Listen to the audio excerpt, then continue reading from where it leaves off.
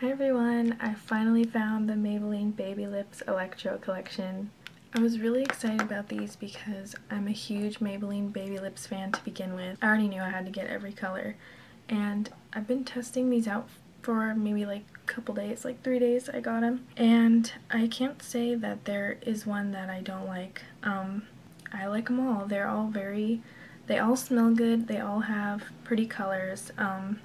Well, actually these two are kind of clear, but I'll show you swatches. I found them all at a Harmon's in Bed Bath & Beyond, and I had to call around because there isn't one in my area. They aren't going to come out at like Rite Aids and CVS and Walgreens, Target, maybe Walmart kind of stores until July. I tweeted Maybelline asking them when they would be coming out at those stores, and they told me July. So if you don't have a Harmon's near you, or if you just don't want to try to find one, then you'll have to wait until July to get these. So I could not wait. I had to get them all because I was just like, it's a whole new set. Like, yeah, I'm kind of crazy when it comes to baby lips. The only thing that's different about this formula compared to the original formula is that these don't have any SPF in them. They all kind of have a fruity-ish scent, but each one has its own unique scent and flavor, if that makes any sense. So now I wanted to show you what they look like on the lips because I think it's really important. Right now I'm wearing the color Strike a Rose,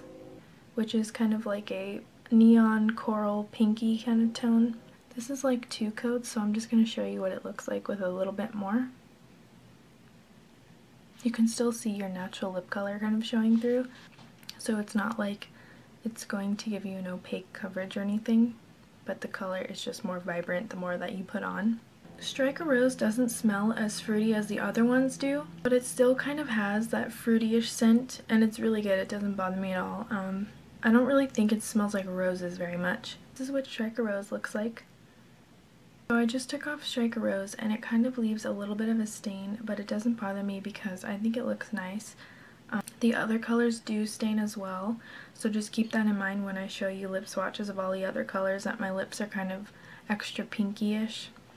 Berry Balm isn't as pigmented as Strike a Rose or Pink Shock, but I do find that it gives a very light purpley berry tint, but it's nothing at all like it looks in the tube. So even if you layer this one up a lot, it doesn't really get more pigmented than this. Berry Balm smells like kind of like raspberries and strawberries and like Fruit Loops mixed together.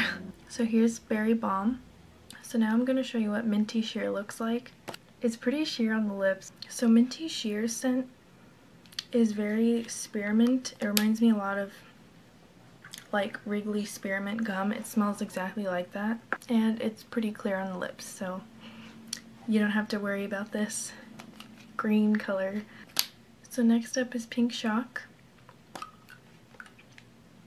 This one is really pigmented.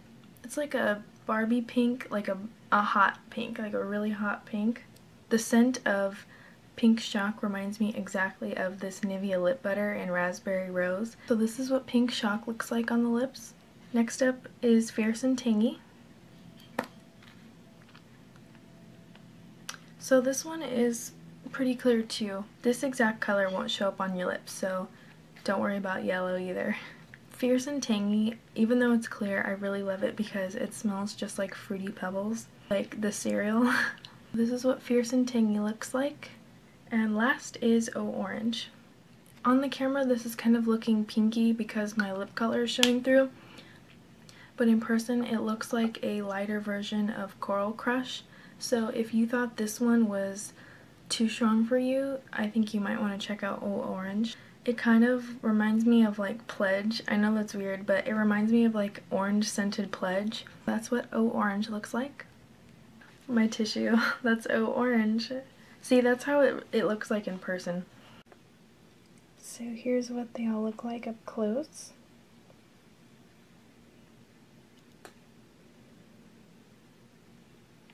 So here's an arm swatch of all 6 shades.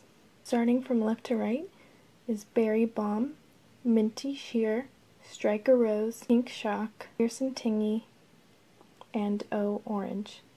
All of them have a pretty shiny finish, as you can see. This is in natural sunlight.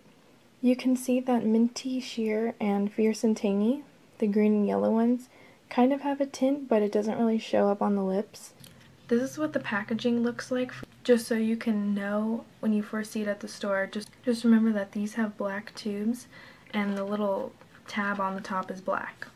Baby Lips claims that when you use these, 88% had smoother lips, 82% had less dry lips, 70% had suppler lips, and 83% had better looking lips, based on panelist self-evaluation after 1 week. I do feel like my lips feel less dry, and obviously they look smoother and suppler when they feel less dry. Yeah, so I would say that those claims are all true. I have normal lips right now, and I've used Baby Lips in the past when I have chapped lips, and they do heal lips, but it does take about a week, so these claims are pretty much true from what I've experienced. The formula is really smooth, it's really silky, it's easy to put on. It just glides right on like effortlessly. You don't really need a mirror to apply these. That's why I love them. I always have them in my purse. Some people say they have bleeding with the color, but I've never experienced that before, so I'm gonna say that they don't bleed. So when you first put them on, they have a bit of shine. If you were to blot them with the tissue, I mean, it takes the shine away if you don't want the shine. So they can be either or. They can be matte if you blot, but when you apply them directly from the tube, they're pretty shiny. And I paid $3 each for these at Harmon's beauty department inside Bed Bath & Beyond. Like I said, these aren't going to be out in most drugstores until July, and Maybelline directly told me that.